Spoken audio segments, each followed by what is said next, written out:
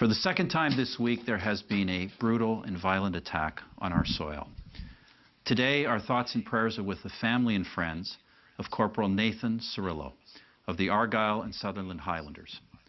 Corporal Cirillo was killed today, murdered in cold blood, as he provided a ceremonial honor guard at Canada's National War Memorial. In the days to come, we will learn more about the terrorist and any accomplices he may have had.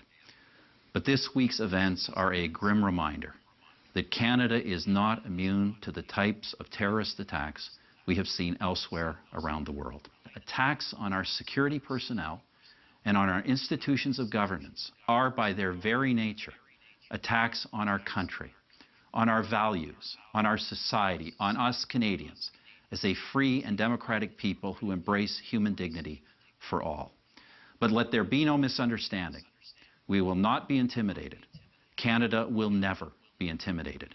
In fact, this will lead us to strengthen our resolve and redouble our efforts, and those of our national security agencies, to take all necessary steps to identify and counter threats and keep Canada safe here at home.